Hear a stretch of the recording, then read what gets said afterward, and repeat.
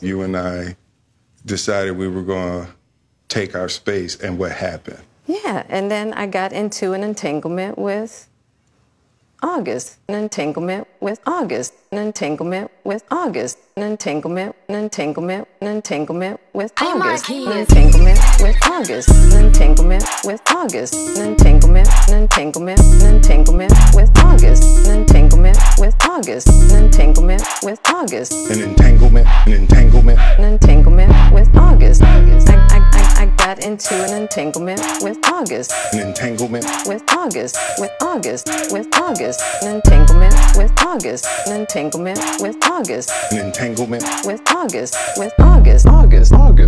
entanglement with August, an entanglement with August, an entanglement, an entanglement, an entanglement with August, an entanglement with August, an entanglement with August, an entanglement, an entanglement, an entanglement with August, an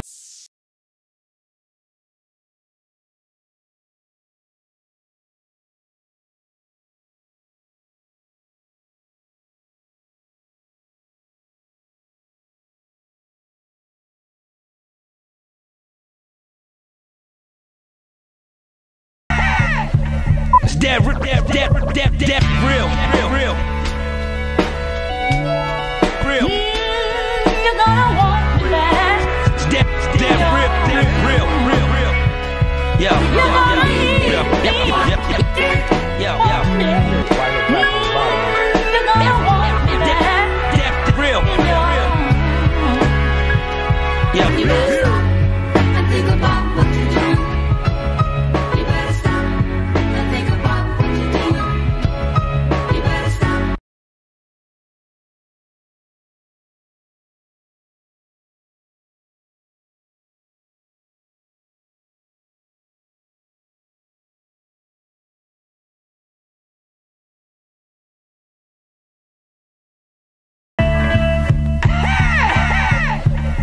That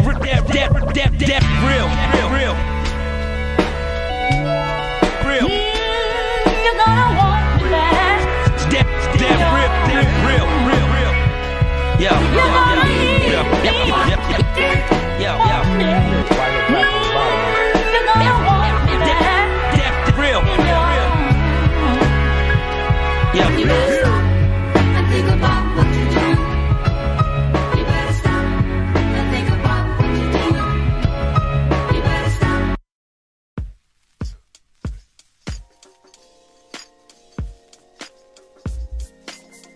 Hi, I'm Demetrius Jordan. I'm an adjunct professor at DePaul University. I'm also a high school teacher at a college prep school in Chicago. I am a once divorced, currently married individual, and I've been married this time for 14 years. My name's Becky Sarwate. By day, I work in corporate marketing and communications. By night, I'm a freelance theater critic and sports writer. I am twice divorced and currently married. And in my third and hopefully last and happiest marriage, it'll be 3 years this coming Wednesday. My name is Adia Benton. I am an anthropology professor at Northwestern. And I had to do the math. I've been married for 14 years. Hi, I'm Tiffany Goforth. I am a real estate agent out of Keller Williams. Also work in ATM and smart safe operations. I've been married for 7 years and have 2 children. My name is Michelle Ragland, and I'm in Columbus, Ohio. I work in research and development as a regulatory affairs specialist, and I've been married now for 6 years as of May the 5th. We had 2 weddings, so I had to think about it. But our official was May the 5th, so 6 years. I think that Jada realizes that she probably should not have ever married. So she should have maybe entertained a mental intimate with Will, because I do think that they have some sort of good partnership. I see that energy and that dynamic, but she comes across as if she can't be monogamous. That's what I kind of got out of that red table talk, is that she probably has had more issues with infidelity outside of this August situation. And that's her. I think there are certain individuals that have high sexual appetites or require way more attention than just one relationship, and that's fine. Just don't marry if the terms of your marriage require monogamy. That's what I think. Kevin, you asked the question, why be married? Some people don't know how to, or don't know how to.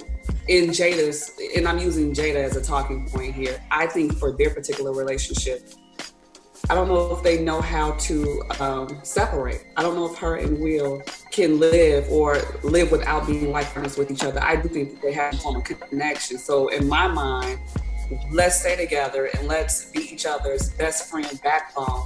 But you understand that sexually, I may require a few Augusts or whatever she requires, or or sexually I may require this, emotionally I may require that. It may work for them. Me personally, that's a bit much. It wouldn't work in my household. But I think for them to answer that question specifically, they understand that, hey, we can be together in this relationship and you require some things that I can't necessarily fulfill and vice versa. I mean, Jada basically told y'all who she was on Arsenio Hall when she first started dating Will Smith. I mean, it was pretty well known, apparently, by Arsenio Hall's reaction when she said that she was with Will Smith, that she liked to, get around, that she liked to, be free with men. And she said, he's like, what? You're like with him? Like y'all engaged? And she was like, yeah, I don't get down like that. I don't like him like that. So she told y'all who she was back in the 90s, that she was not for monogamy, that she liked to see lots of different men and did not take them seriously. And Arsenio Hall co-signed on it and said, yes, I know, that's who you are. We see you out there. So she said who she was, and he knew who she was. I mean, if she said that on worldwide nightly, evening talk show, she said who she was. Will Smith was a $20 million a movie actor. Jada Pinkett was not in that stratosphere. At the same time, there were rampant rumors and thought process about Will Smith's sexuality, which would have affected his ability to get some of those leading man, action hero, $20 million roles. So him marrying Jada solidified his masculinity. It was a good look for him. Her marrying him, got the acres. There's a lot of money involved with him. And I think now, 20-something years later, I think people's ideas about sexuality and acceptance of sexuality might be a lot. I know they're different than what they were in the 90s at that time, so that might not be as a big of an issue for Will. And Jada's got 2 kids by him and been married for so long. The money's going to be there at this point. If they broke up tomorrow, she's still immensely wealthy. But, that wealth exists. So the reasons that may have caused them, and I'm speculating because, again, this is their relationship, I don't know. But what it looks like is the reasons for them to get together once upon a time may not exist anymore. Those reasons may not be there. So what then is binding them together? So it's easy for Will to say, I was through with you. I don't want to mess with you no more. Because the reasons for them being together, and Jada's like, well, I do my red table talk on Facebook. I'll do this, and I'll do that, and I'll go shopping because I got money to burn, in the situation. So the reasons for them being together that existed 20-some years ago when she was on Arsenio, and thanks for bringing that up because I remember that interview when she said it, they don't exist anymore.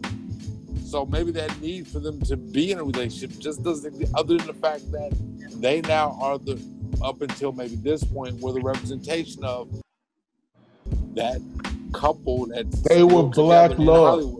They were black love. Like how many rappers have you They can leave now. We got Jay and Beyonce. So right. How many rappers have you heard reference Will and Jada in their right.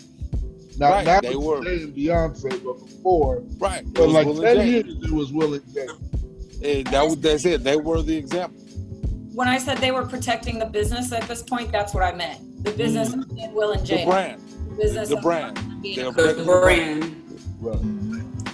I'm going to throw one more thing out there. I'm sorry, go ahead. just as a person who went to a school for creative and performing arts in Cincinnati, I can tell you that if you've never gone to an art school, an arts high school, we live a little different. We live a little different. And Jada went to an arts high school, you know, and we're exposed to a lot that most high school people, and when I started in elementary school, I went from the 4th through the 12th grade. And I was there as a little kid with basically adult students. And sometimes I had classes that weren't my major or weren't my, you know, academic subjects with adult students. That's Dr. my little... Benton, I've been watching your face for a minute. You've been looking very pensive. Well, I want to make sure that if you had anything you wanted to add. I was worried that, well, so I had this thought, like I had many thoughts. I mean, the theater kid thing, we you know, we get it. It's sort of part of the thing, but like I was. Were you a theater kid, Adia? Yes. That's why I was like, yeah, people did it, we did it. Okay, you know, you wear a cape to school and you like, you know, whatever. But I guess I was actually trying to think about doing the anthropology thing. I was actually thinking about polygamy, right? Like I work in a place in West Africa where it's very common to have multiple, not just multiple wives, but multiple partners. And to some extent it works for people, but to some extent it does not, depending upon some of the norms, the cultural norms around partnership, right? So it may, I mean, I don't want to get into too much detail about some of the folks that I knew, but it was, you know, very common for someone to say, well, yes, this is my wife, and these are my girlfriends, or this is my husband, and these are my boyfriends. But the idea is that there is a core. And you have an understanding, and the understanding is that you do not flaunt said outside relationships. So if your wife is going to be at such and such club, you don't show up with your girlfriend at that club. You go to the club where people go with their girlfriend. Saturday nights were for the wives, but Friday nights were for the girlfriend. Right? Yeah. Good fellas. And so I was trying to think about, you know, like what kind of norms do we think about? Or the idea that, my roommates when I first moved to Sierra Leone were Nigerian brother and sister who actually had different moms and their dad was married to multiple women. And there were women from different countries who had different businesses, and they had, you know, and so dad was like, I married these women because that's part of my tradition. They're too much trouble. But I also married smartly. I married women who all have great jobs, handle their children. And so there's like a whole thing about the extent to which the children might be sort of jointly cared for, said women, by sometimes the younger woman, the younger wife. And there's the hierarchy in terms of the wives. Like the first wife has maybe the most powerful, whatever. Which isn't to say Jada and Will had that kind of, you know, understanding, but there are norms about even under these circumstances that I think are more generalized. And I guess shows that it could work, but under certain kinds of cultural norms and expectations, right? I do know lots of people who actually were not happy with this arrangement. Like if you're the fourth wife, you don't love it. Because you're usually your junior wife, which means you have to not only answer to a husband, you have to answer to like the other three wives, right? Or if you have multiple, this is so weird. I'm like, why am I? If you're a woman who has multiple boyfriends, you kind of have to massage these different. You kind of have to say what it is that you're expecting from that. Is that guy's emotional support, or is that guy financial support? And they have to, and they're in that understanding. That's what it is. Get a dog if you need emotional support. Just get it. Right. I mean, and that's probably the better solution. Or cat, which again, it's not like I haven't seen these women fighting each other. Right. You know what I'm saying? It's not like I haven't seen men fighting each other over these relationships. But I'm just saying that interesting. Like when I hear this stuff, I go, well, how, you know, is this our cultural norm? Is this the thing that, so when we start asking about the children, is it because our norms need the nuclear family to kind of, That's a good point. to like socially reproduce? Are we just, you know, is that just what our norm is? Which is also the reason that we find ourselves in places where we're like, how do we make this marriage work, instead of how do I make sure that I'm not sacrificing parts of myself? Mm-hmm. How am I not sacrificing, you know, it, because we're trying to also, you know, kind of adhere to certain kinds of cultural and social norms about what we should be doing and how our family should look. I don't believe in social norms. But you certainly did express some when you talked about how the children, how will the children develop, right? Because there isn't. Yeah, and that was just my question to them. Like, me personally, I would not have my children in that situation. But that's how come I was asking, how does it work? I never got an answer from them. And that was my question is, how does this work with your children? Like, I wouldn't do it myself because I don't feel like figuring out how to try to make it work. But I just had this conversation with my husband about, you know, marriage as a whole. Like, I don't have children. I have cats, as you probably saw them crawling all over. But just as far as like marriage goes in general, I was just telling my husband, like, I was not cut out to be, you know, a cookie cutter, like, housewife, you know, especially if I'm working full time as well. And even if I wasn't working full time, I'm not the type of woman who wants to come home, make dinner, you know, clean house, do all these things, you know, like kind of bring home the bacon, fry it up in the pan, you know, and never let you forget your romance. I'm old, okay? But I'm not that person. Like, I don't want to spread myself too thin. And I think that every marriage should try to figure out what's best for them in general, instead of worrying about, okay, the white picket fence, and do we have, you know, 2 of this and a car and 2.2 children and 0.2.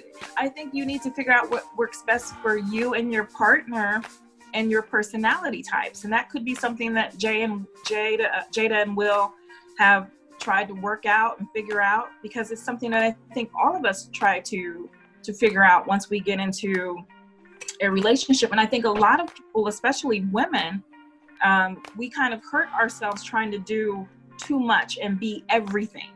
Well, look, everybody, we've been talking about this topic literally for about an hour and 15 minutes, and I appreciate everybody for being a part.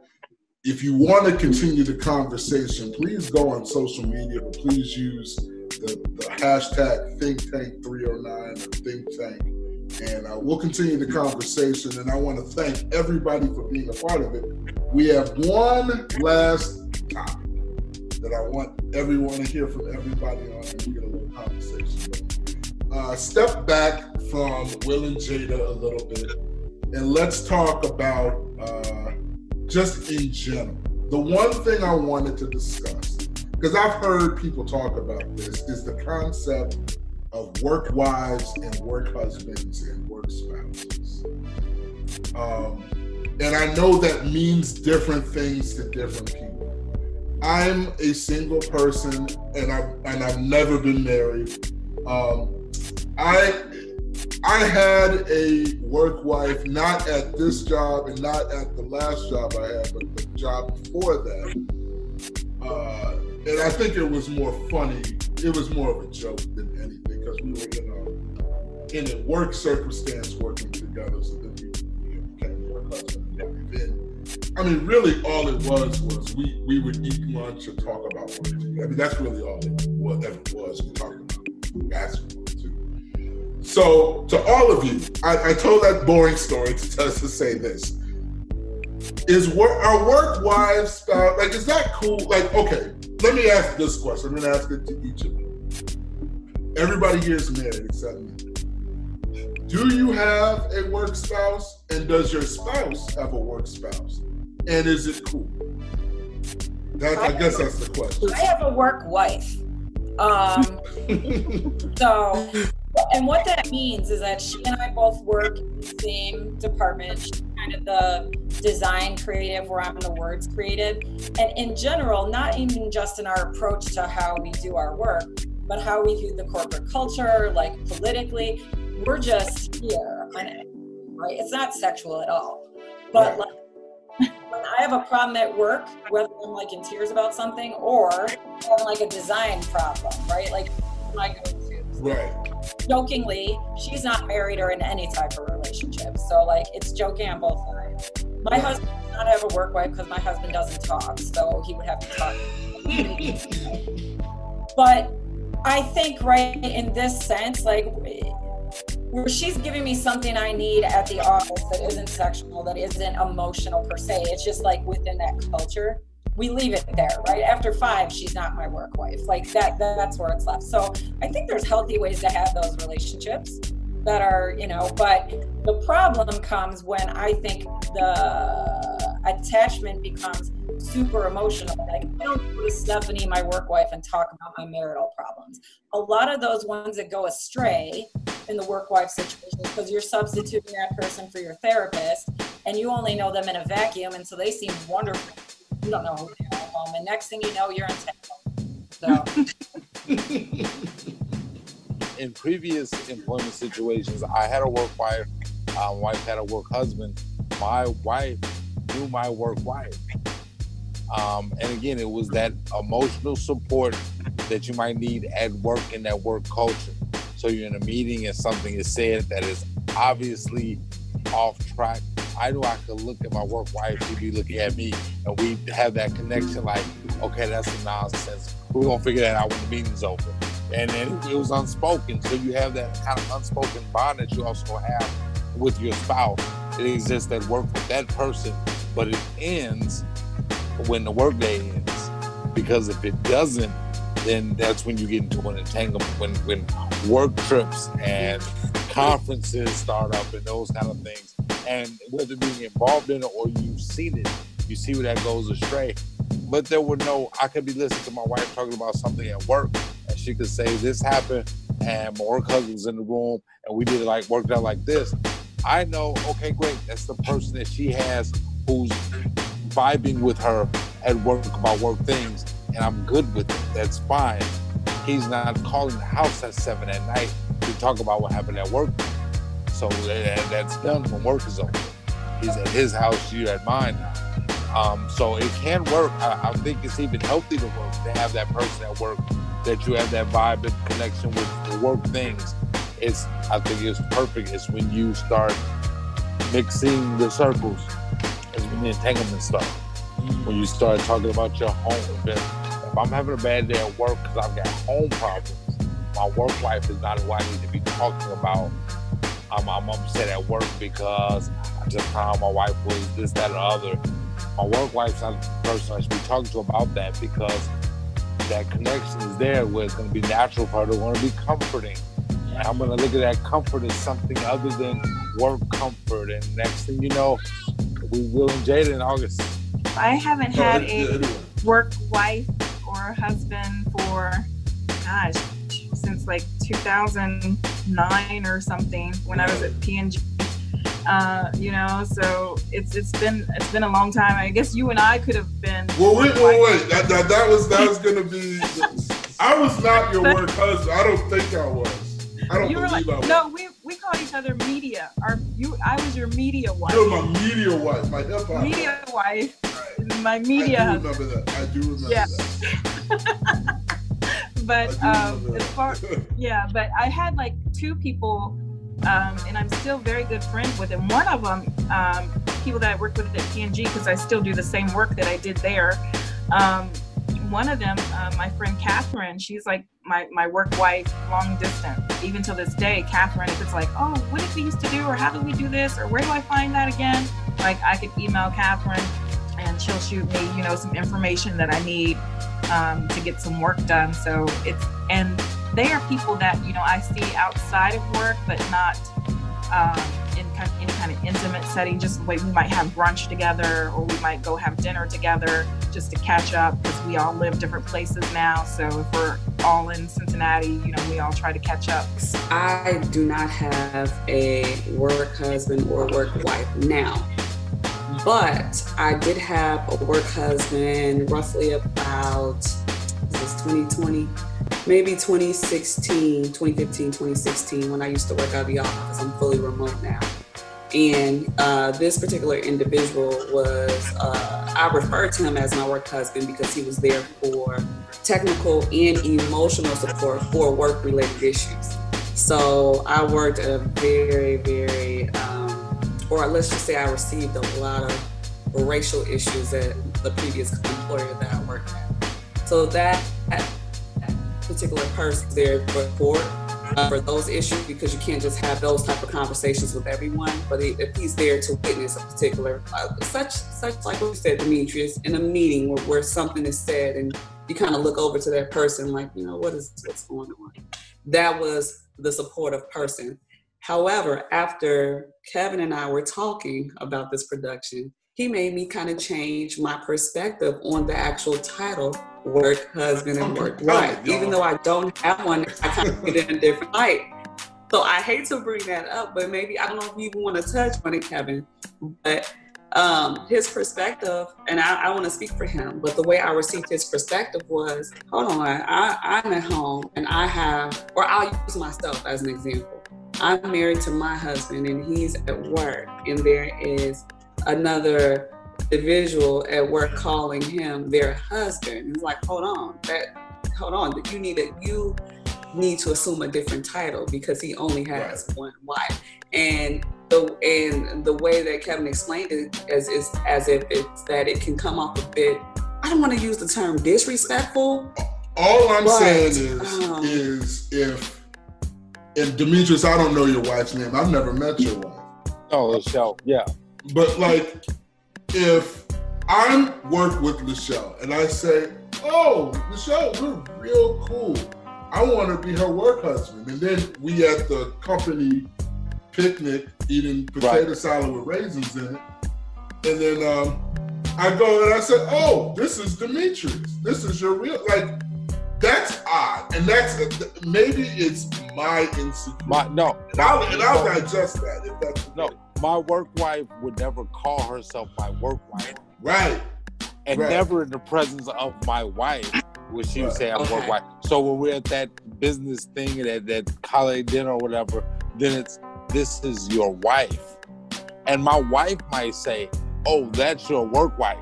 She may assign that title because she knew who Andrea was. I'll say her name. She knew who Andrea was. So she's like, oh, that's your work wife. And it was, yeah, everyone knew that. Everyone even at the job knew that. But there was a definite... Becky, you're muted. You're muted. I'll unmute you. Hold on. I want to push back at you, though, because the way that you're, I think, interpreting this is there's a lot more presumption involved on your end, I think, as you see this type of relationship than there is. Because it's like what Demetrius said. It's like a informal, right? It's like a thing you do at the workday. No one's going around, this is my work wife, here, meet my work husband. Like, I think that you're interpreting this because perhaps you've been out of the relationship game. Wow!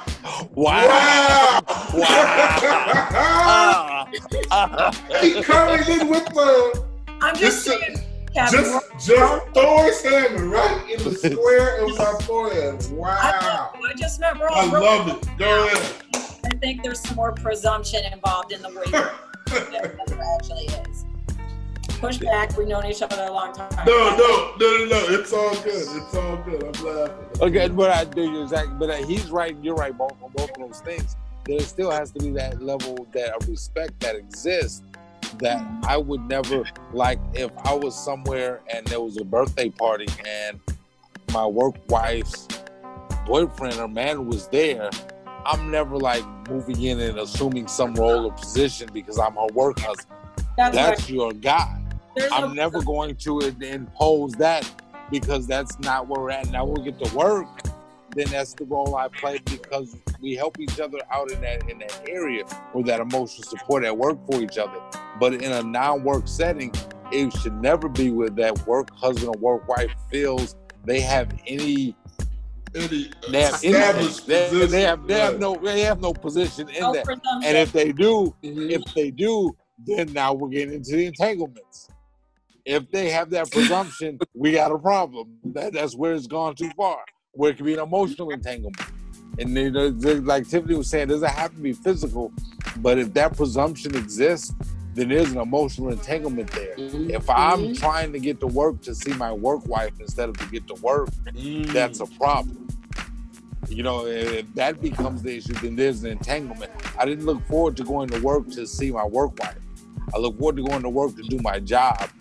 And that's so I can get back home and have the money to take care of my wife. Not that I'm trying to get to work to see my work wife, because that's where the emotional entanglement gets involved. Well, I don't work. I mean, the situation I work in does not really fully allow for such things. And even when I did work in a situation, I didn't. I mean, I think maybe it's probably more appropriate for my spouse who actually has to spend a lot of time outside of work. Talking to what they call the partners in the surgery thing that he does. So I honestly, what if my objection to the idea of work wife, work husband is I don't even like to think of work like family. Like I'm just like, nah, I came here. So I may have good friends who I'm like, did you hear that shit? Or I actually have been. I probably shouldn't do this where I'm like, I've been in meetings where I'm like, she did not just say this. Right. I've sent the really text a few times. Or documenting the shit that is going down. Sorry, pardon my French. But I don't want to like even imagine that my work relationships at all look like familial ones, because then you start talking about responsibilities to the corporation or something, and I don't want to do that. So that's kind of like, I kind of push against it in that way, which isn't, again, but I do have these friends with whom I have connections, usually around the concerns of work, you know, about the stuff that they say, somebody said, about the thing that I need to get pushed through administration, about all of these other things, the people that I can count on to get that thing done. But, you know, I kind of want that to be a space where I don't have to think about the possibility of family. But that again, that's me, because I keep, you know, because maybe it's also because I'm now sitting in the pandemic when they send out those letters, oh, we support you. We're here for, we care about you, and you're like, you don't.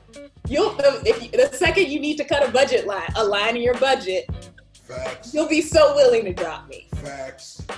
So I don't even, it's like, y'all, one of the best conversations. Tiffany and I predicted that this was going to be one of the best conversations, and indeed it was one of the best conversations when we were talking about this episode, and by all means, it definitely was. So I want to thank everybody for being a part. This is not Area 309. This is Think Tank 309. We're talking about entanglements. Thank you for watching. Peace.